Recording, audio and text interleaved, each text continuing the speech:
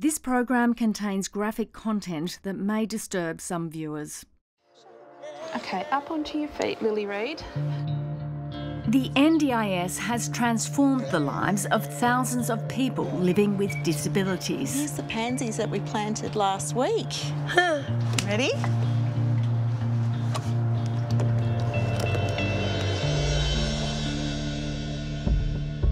It's also become a booming business, with taxpayer funding of more than $40 billion this year. Around the door. Keep going. Criminals, opportunists and registered providers have been caught exploiting loopholes to overcharge and defraud the scheme. The NDIS is definitely being wrought. It requires fundamental surgery. Some of the most vulnerable people with disability are being used as cash cows, preyed on for their NDIS funding. These unscrupulous providers are like sharks that circle these people looking for who they can pick off. To my mind, that's abduction. The NDIS Quality and Safeguards Commission is supposed to protect people living with disabilities, but it's failing the most vulnerable in the scheme. 3 teeth was snapped at bone level. What do you think would have happened if Ashley had remained there? She would have died. Our investigation has uncovered shocking vision of children with autism and intellectual disabilities being restrained unlawfully. What came to light was a lot of very abusive practice on children. And how the NDIS Commission doesn't hold providers to account. So you said that you saw the footage? What I saw was young people being subject to restrictive practices. There's absolutely no situation where a restraint like that can be used. This really is abuse. The NDIS did nothing. I'm just astounded that in Australia something like this could happen.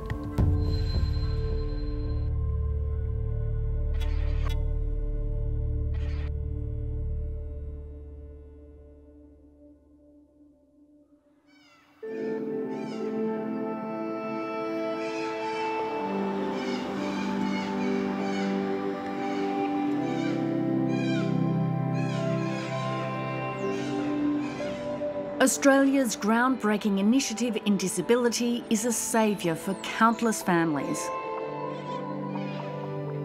Before the NDIS, I actually think they were some of the darkest days ever. That is almost a lost decade to me. I was probably on duty 23 hours a day. The NDIS has finally given Lily Reid the technology to express herself. My name is Lily. I am 18 years old. Good work. I finished school last year. I was school captain. I have learnt who my daughter is. I can see what she likes. I can see what she doesn't like. My favourite thing is dancing. 1, 2, 3.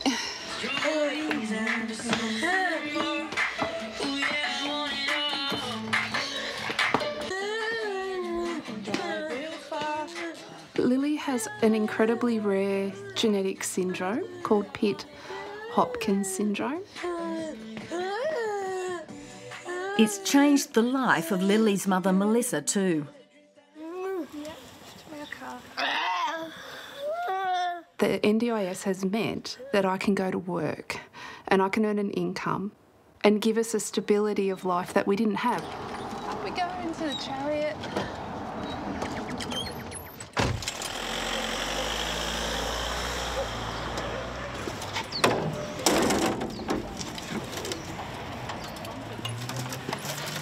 Lily likes to go out and about. She joined a life-saving club. Morning, Claire. Hi, Melissa. Hi. Hi, Lily. How are you going today? The scheme itself has enabled Lily to have equipment, like a walking frame, like a beautiful wheelchair, an accessible vehicle. And it means that Lily is actually accessing her community. She's being seen, she's being included. Morning.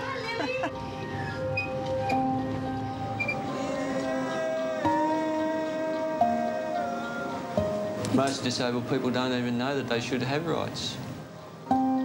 People living with disabilities have fought hard for equality and inclusion over decades.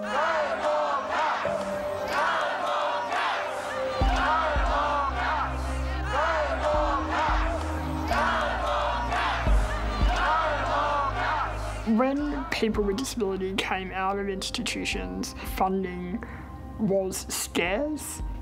And so there were all these really horrific stories of people not having their everyday, very basic human rights met. That was really the turning point that led us to the National Disability Insurance Scheme to provide a consistent, reliable disability care system for all Australians. The Prime Minister has the call. Disability care starts in 7 weeks' time and there will be no turning back. I commend this bill to the House. The National Disability Insurance Scheme gave people with disability their own funding to purchase support and services from a private market. The NDIS is a revolutionary scheme. It's admired in many countries around the world, and what it's done is shifted the balance of power so that people with disabilities, we now have the choice and control of our lives and of the services that we receive. The NDIS has blown out, this year costing more than Medicare, and projected to cost $90 billion a year within a decade. The number of people on the scheme has soared because the states have largely stopped funding services.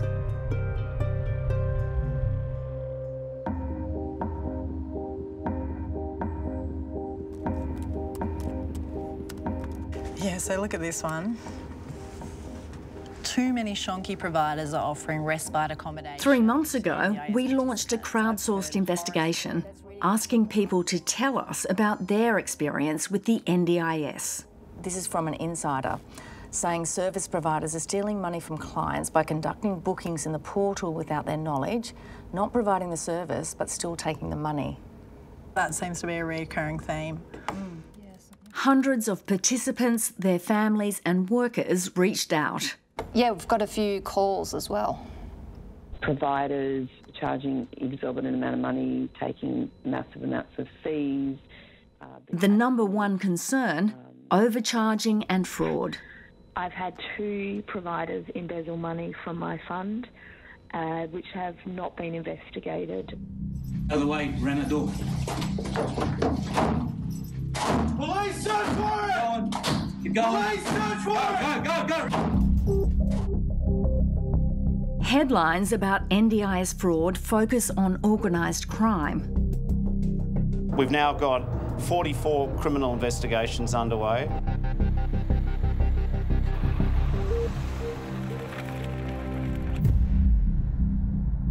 If they go with a plan manager... But our investigation found more money is being lost to legitimate providers.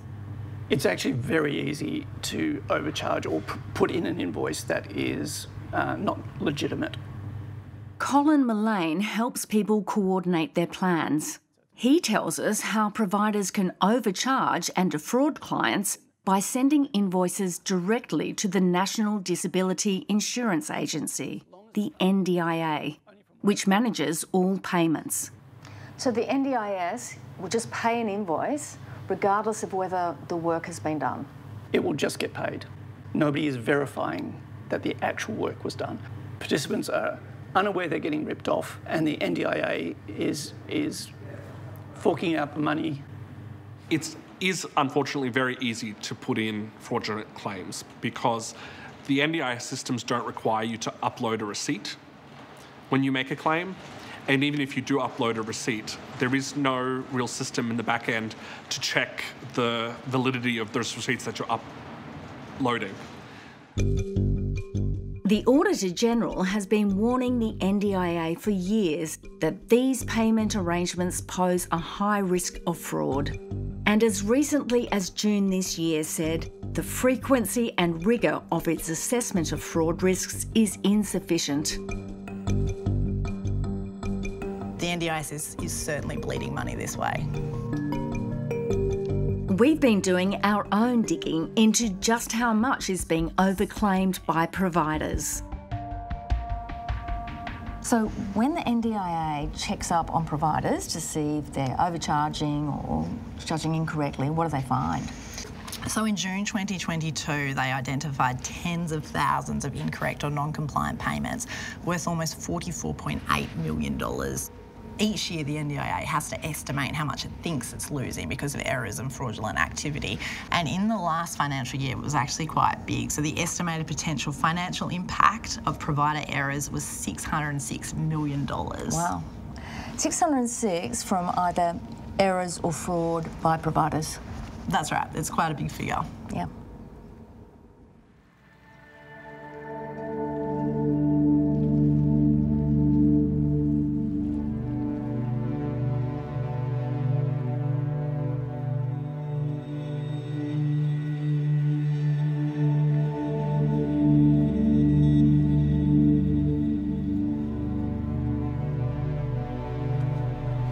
Can I catch some fish today or what? Fingers crossed, mate. Fingers crossed.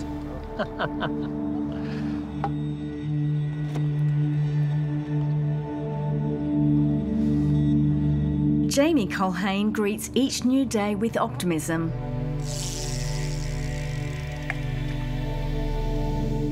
Makes me feel good. I love fishing. I've got two favourite hobbies. That's betting on the horses and fishing.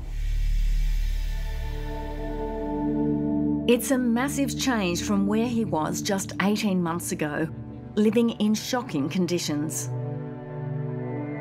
It was like living in a hellhole, that place. People like Jamie are at the mercy of NDIS providers.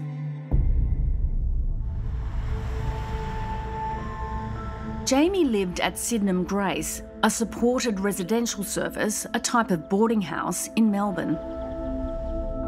The 56-year-old has schizophrenia and bipolar disorder and was living with 16 other people, many with psychosocial disabilities. Yeah, this is the place. Yep. The layout is like cells, one cell after another, all the way down the hallway. There was a big padlock on the door with a chain so thick, massive, like you're locked in, like you're in prison.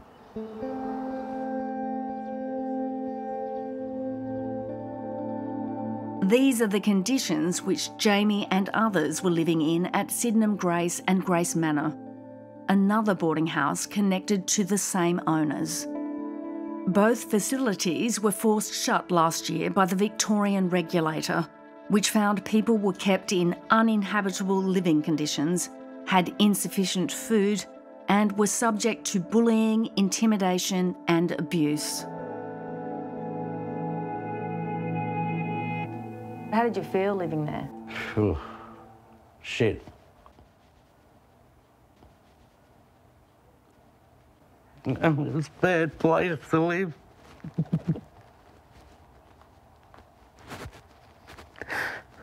I went through hell in that place.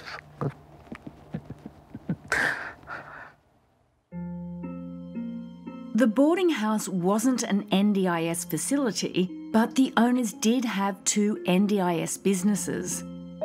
They signed up the majority of the residents in the house as their NDIS clients, including Jamie. This meant they could access some or all of their NDIS funding. Why do you think they were signing you up for the NDIS? Can I tell you why? I'll tell you why straight out. For this. That's all it's all about.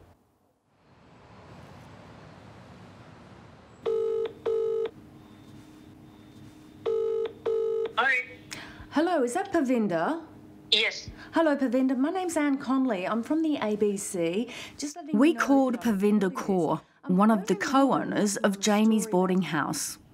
The complaint that we've had from people that have been signed up by you as their NDIS provider is that you're really only in it for the money. I would say I highly disagree with that. We provide more services. I would say sometimes even the funding is not there. We're doing above and beyond.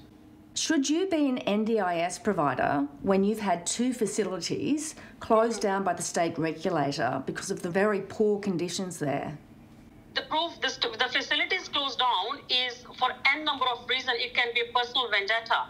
It can be any reason.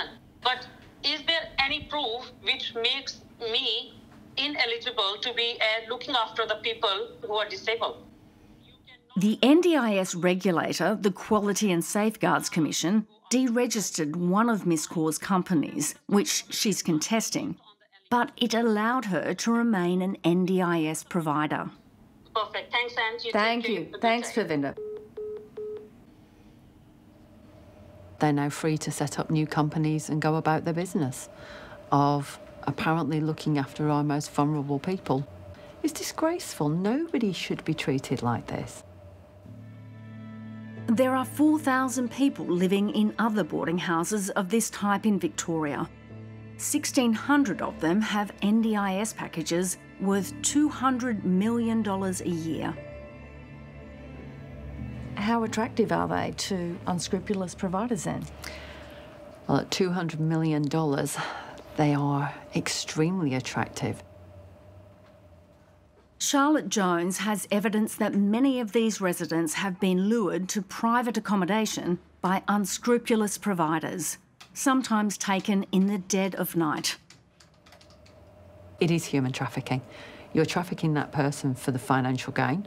You'll have somebody walking in saying, well, I have this house in this place and you can come and live there and we'll give you pizza every night and there'll be a flat screen TV and you can always choose what you watch and you'll have your own room and all of these other things to entice them to come with them.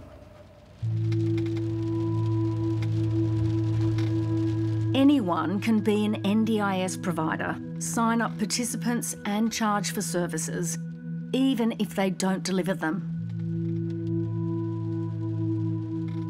When they're brought out here, they're removed from their communities, so they become really isolated. It's here in Melbourne's outer suburbs that providers are bringing people to live. A group of nurses have taken matters into their own hands and have been rescuing them. Linda Carafilli tells us about one in particular. I remember receiving a call from him absolutely desperate saying, I'm scared to leave, I'm going to be homeless. There is so much money to be made from ripping off these clients. So are these people cash cows? Absolutely, absolutely. The way that these people are treated is like they are stock for these operators. So the more stock they have, the more revenue, NDIS taxpayer revenue they're bringing in. So, yeah, absolutely cash cows. Linda and her fellow nurses have been warning NDIS regulators about this disturbing practice for 5 years. Their concerns were ignored. Myself and many of my colleagues have contacted the NDIS Commission, spent hours on the phone. We all are aware what is happening to people, the terrible circumstances that clients are in, but we can't be heard. We're not having anyone take that on board and take any action. Tracy Mackey is the NDIS Quality and Safeguards Commissioner. She's the regulator responsible for ensuring people with disabilities are safe from abuse and neglect. Do you know where all of those people are? We shouldn't know where all they are. We're not keeping tabs on, as I said, their individual decision-making of where someone might choose to live. That is absolutely part of their right. And in fact, at the forefront of what we do at the Commission is the rights of people with disability, making sure that we uphold and respect those rights. So how can you be sure they're safe If they have a disability, they might not have family, and they have a provider who's taking advantage of them. If they have a provider who's taking advantage of them, we would really encourage them to get in contact with us. And there are a range of ways that they can do that. Sorry to interrupt you, but these are people with psychosocial disabilities who maybe not have access to a phone, don't know how to reach the Commission. Do you really expect that they're going to be making a complaint about the provider who is responsible for their welfare? So that's why we're so pleased to see the number of complaints increasing. Complaints are at a record high of 16,000 this year, up more than 40% on the previous year. I think in hindsight, the NDIS was rolled out too quickly. It would have been better had it proceeded at the original pace recommended by the Productivity Commission, with plenty of time to do the trials, to gather lessons learned, to potentially fine-tune the scheme before it was scaled up to the full cohort of 500,000 to 600,000 participants. Hassan Noura was the head of strategy at the NDIA. He left early last year. He says safeguarding people with disability was left behind in the rush to get the NDIS up and running. The Quality and Safeguards Commission simply does not have the resources and the capacity to be able to properly safeguard the welfare, the safety of participants in the scheme.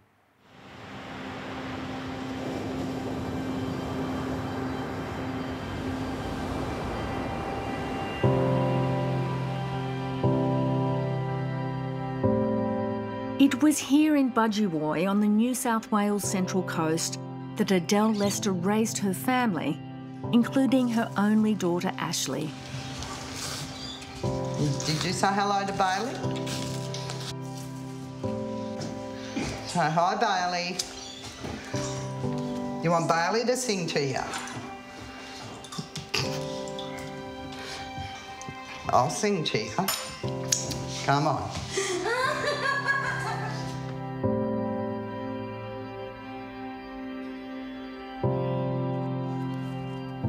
She was always happy.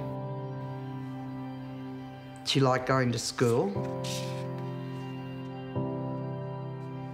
We didn't know she had a disability, but we figured it out before the doctors.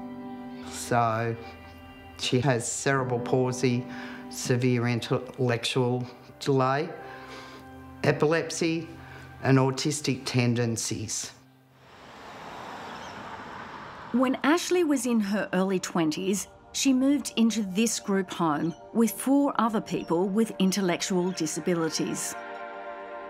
The home is run by Lifestyle Solutions, one of the country's biggest NDIS providers, receiving $183 million last year in taxpayer funds.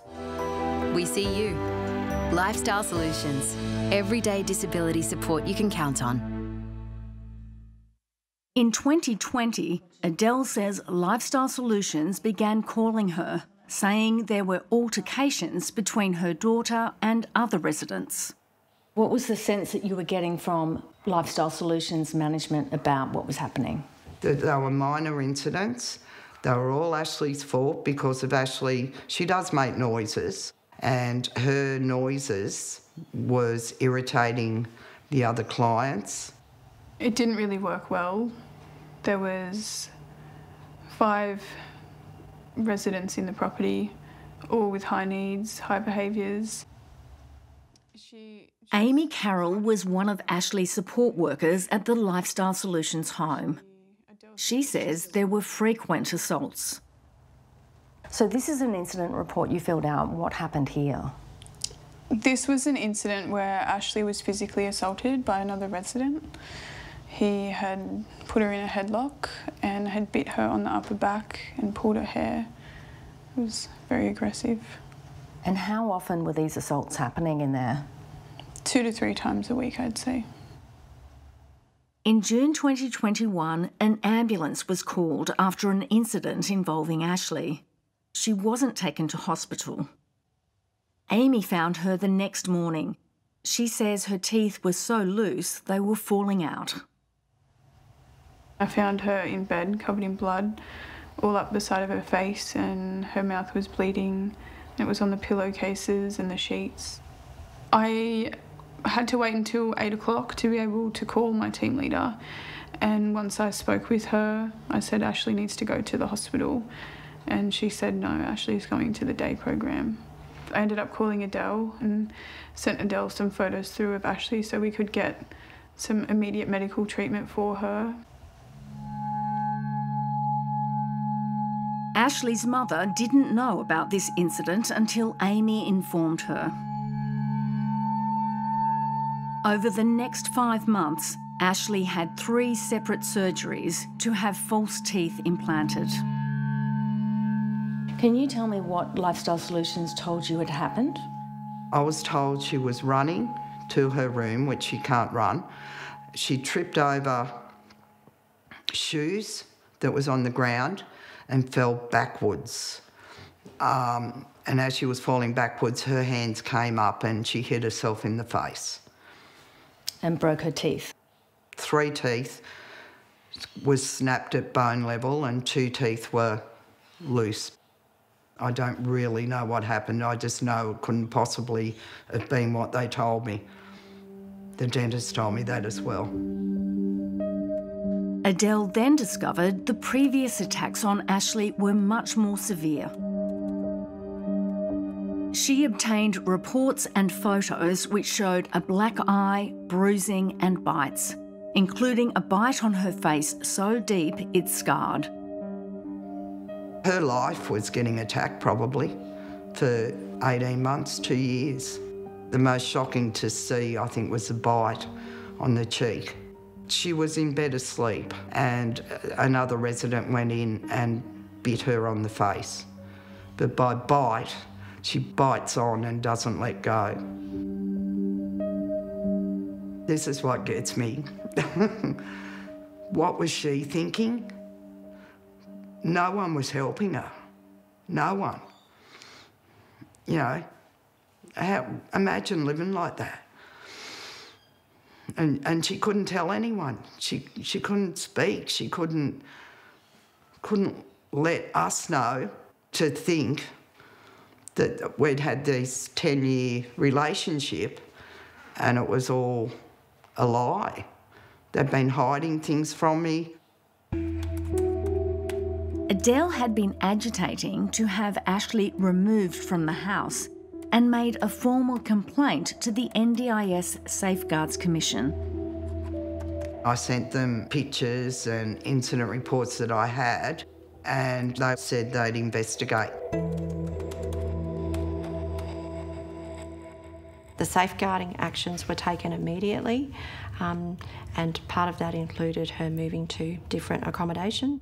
And following that, there was also a range of compliance actions. What were the compliance actions taken with them? There was work done with them around the requirements around their workforce.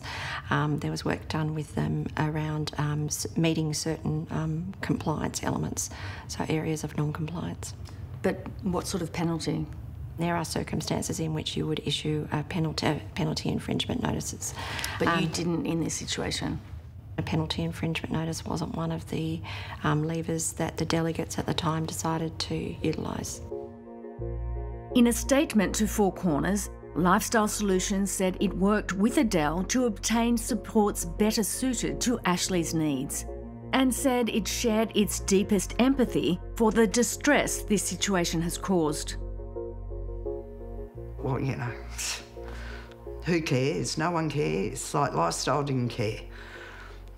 NDIS didn't seem to care. No one cared. What do you think would have happened if Ashley had remained there? She would have died, I'm sure. She would have died.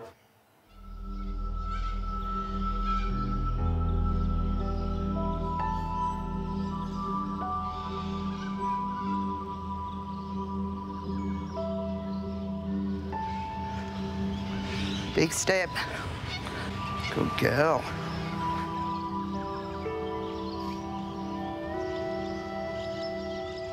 You want to go and see the ducks? No. Poor ducks. A lot of these people in the group homes don't have parents. It's, you know, there's got to be more accountability. You look very pretty. You got your butterflies in. But they've got to monitor them.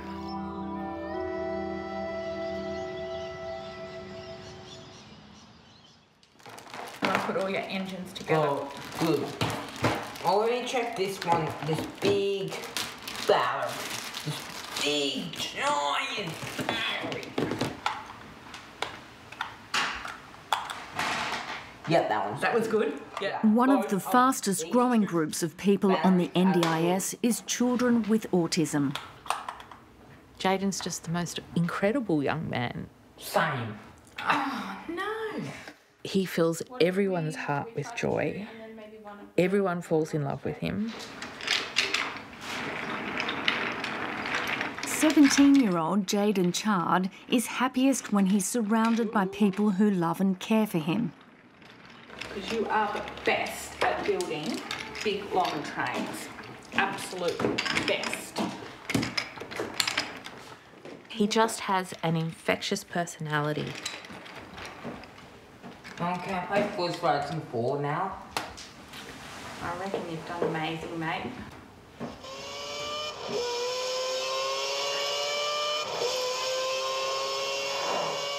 Jaden has an intellectual disability, autism and ADHD. All right, you ready? Ready. His disabilities sometimes present as behaviours of concern. And in early adolescence, those behaviours became more frequent and severe. Whoa, good shot, Jay. Petra, a single mum of 3, was desperate for help. My kids and I, our lives were ruled by Jaden. Everything we do every day was ruled by Jaden. His demands in our household were number one. What Jaden says went. Jaden was referred to Irabina Autism Services in Melbourne, promoting itself as the biggest paediatric autism provider in Australia. It ran a course for children called the Severe Behaviour Program, based on its own version of a contested therapy called Applied Behaviour Analysis, or ABA. I've had parents tell me that they felt like we have saved their life quite literally, or we've... Irabina had imported the program from a US autism centre and had even brought 3 of its therapists over. You are desperate, and when someone says, we've got a solution and we can change your lives, we will make your lives different, well, of course you jump at it. Well, look, he's coming out. ABA therapy varies, but it essentially aims to reduce behaviours of concern through repetitive exercises. In 2020, when Jaden was 14, he was signed up to attend the program, 6 hours a day, 5 days a week. The year-long treatment was paid for by the NDIS. How much did it cost? It was over $500,000. I mean, they've given you this enormous amount of money for this program. Why wouldn't you believe in it? Why would you think that it's not right? Jaden had most of his therapy at Irabina before his treatment moved to the family home. Straight ahead to the room. Petra saw Jaden being asked to comply with instructions over and over again. She was alarmed and decided to film it. So they would ask him to follow an instruction, and if he refused, they would force him to follow that instruction. So, for example, if they asked him to brush his teeth and he refused, they would continue to deliver that exact same instruction for anything up to a couple of hours until they forced him to brush his teeth. Sitting in the centre of the room. No! 5 seconds. 5.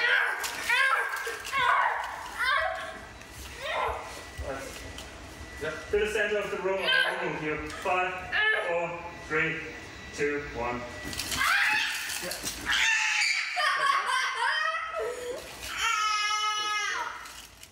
They would just repeat over and over to move into the centre of the room or we will move you. And if he didn't move, they would physically move him, even if he was shouting and screaming at them to stop, and they wouldn't stop.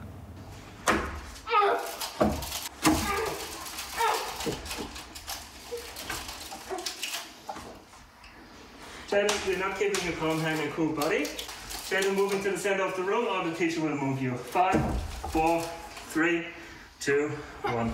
Here, the therapists want Jaden to sit on a cushion.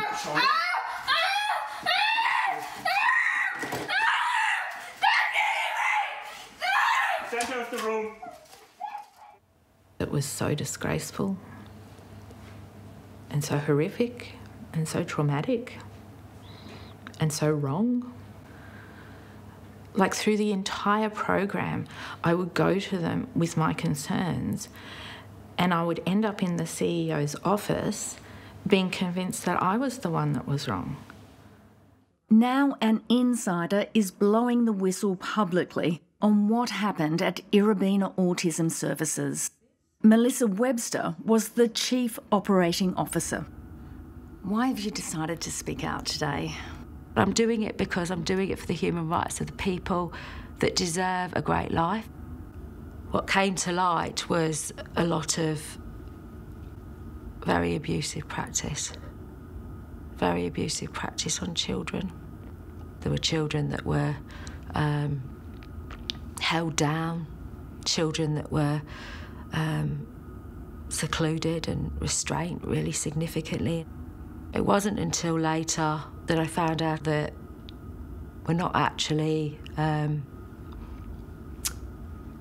practices that are legal here in Australia or Victoria. Hi everyone. With so much happening in our world at the moment, I wanted to send this out to give you all something to smile about. The CEO at the time, Deborah Goldfinch, established the program at Irabina. Her daughter, who had no previous experience in disability, managed the program and was responsible for the children's human rights.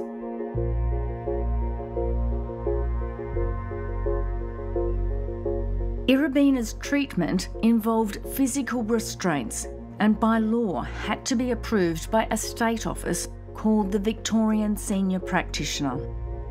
That office told Irabina it couldn't use some of those restraints because they're prohibited in Australia. Irabina went ahead anyway. There were so many people that came forward afterwards. They raised concerns, they raised complaints. They said they didn't agree with the program, they didn't agree with what they were seeing, but they didn't feel heard. Some other people have told us that they weren't allowed in that section where that program was happening, that it was quite hidden. Yeah. What would you say about that? It's true. It's true.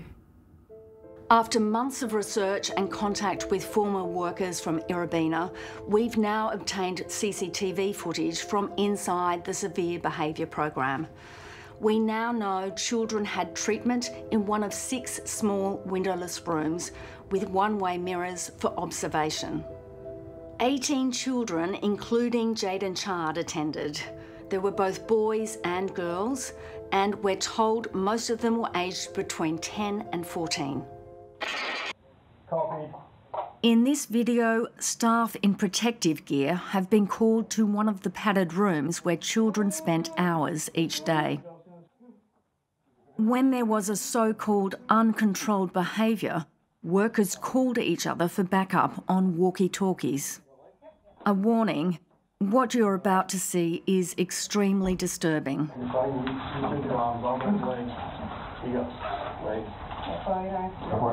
Yep. You take a leg? Yep. I'll do mine. Who's on arms? Those two. Gotcha. This boy has a severe intellectual disability, autism, and is non-verbal.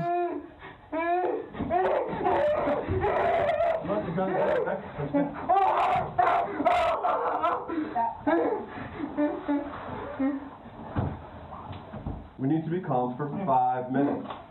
That means not hurting us or yourself. 5 minutes. The boy is told he must be calm for 5 minutes and then he will get some pain medication. In 5 minutes we can get some Nurofen. He lasts 3.5 minutes.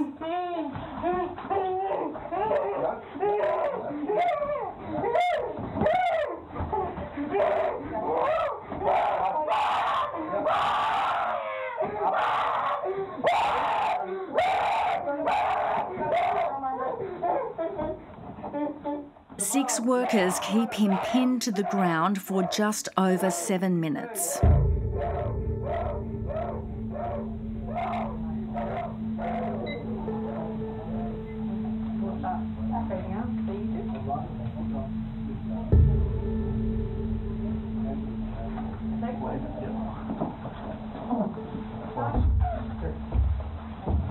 Great job, keep calm.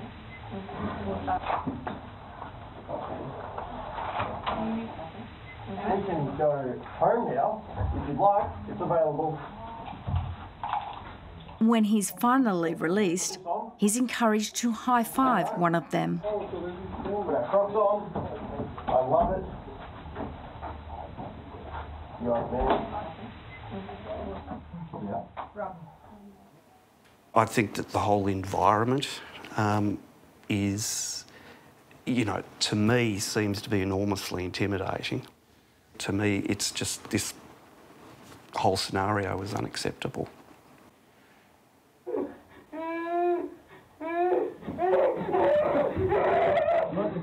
Our researcher Jess asked for an expert opinion from Dr. Frank Lambrick, the former Victorian senior practitioner.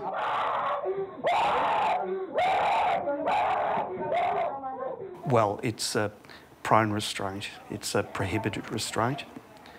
There's absolutely no situation where a restraint like that can be used. Prone restraint is probably the most riskiest of the prohibited restraints, if I could say that, because it involves forcing a person to lie face down, therefore putting pressure on internal organs, etc. I'm finding it very hard to watch this, actually. It's not lawful. This really is abuse. An independent review from 2021 and obtained by Four Corners found that using this prohibited restraint with an intellectually disabled child when the child was in crisis is inconsistent with the right to humane treatment under Victoria's Human Rights Charter. The review was told other types of prohibited restraints were also used on other children at Irabina. What's your understanding of what happened at Irabina Autism Services? They were a service provider that particularly used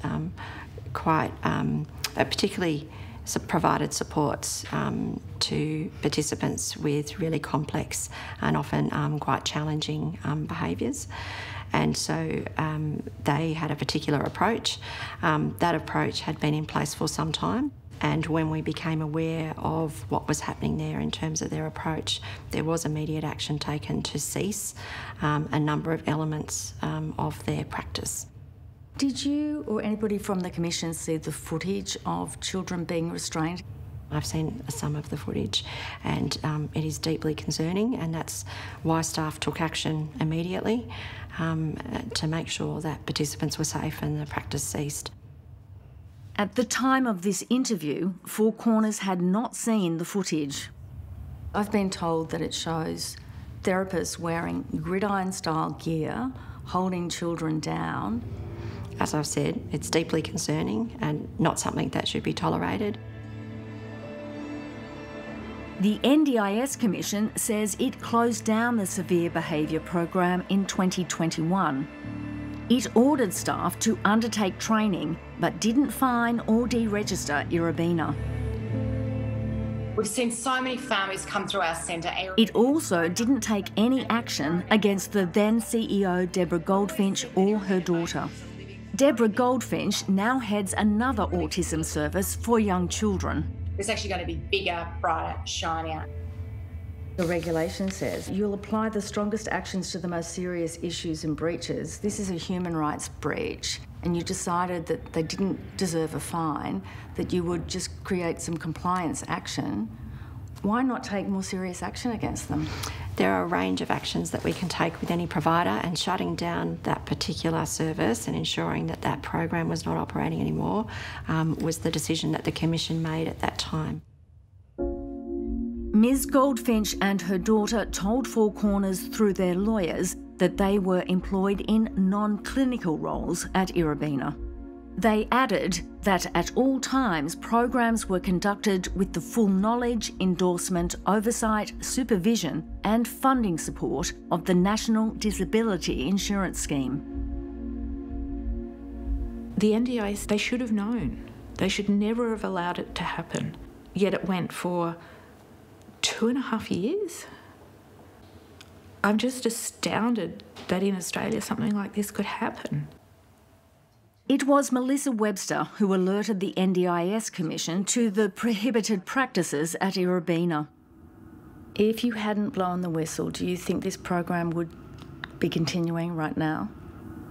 I do think that if I hadn't have raised these concerns and hadn't have done the investigation and gone out and asked for an external investigation and reached out to all of the regulators, I think that probably would have done.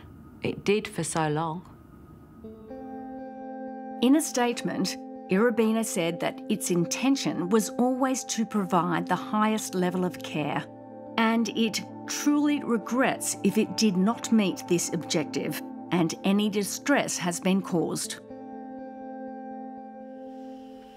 Welcome to the NDIS Quality and Safeguards Commission. We are currently experiencing a high volume of calls. Petra Chard has had to resort to lodging freedom of information requests with the NDIS Commission because she and other families are still in the dark about what happened at Irabina. Good boy. Isaac. Good boy. You and Ryder used to do slides together when you were younger. Come on, Ryder, round here. Come on, this way. They have a duty of care to all the children that went through that program. And they still haven't investigated. And the families and the children that were there have never been informed of what's happened. NDIS Minister Bill Shorten declined our invitation for an interview. He didn't answer specific questions about Irabina, but said if you are using cruel and illegal restricted practices, you do not belong in the scheme. He added that his expectations of the Commission and its leadership are extremely high. Ashley, go and get the blue plate for me so I can... Over here, the blue one. Findings from 2 national inquiries into disability are about to be released. The Royal Commission and the year-long review into the NDIS. We'll go to the shops on the way back to your house. Our investigation shows that despite billions of dollars being pumped into the system, people with disabilities have been abused in Australia. And no one is paying the price for that. The Quality and Safeguards Commission must be responsive to allegations of abuse and neglect. It's unacceptable if complaints are being received that are not resulting in appropriate action being taken. They have to hold the practitioners accountable. They have to hold the CEO accountable. They have to hold the board of directors accountable.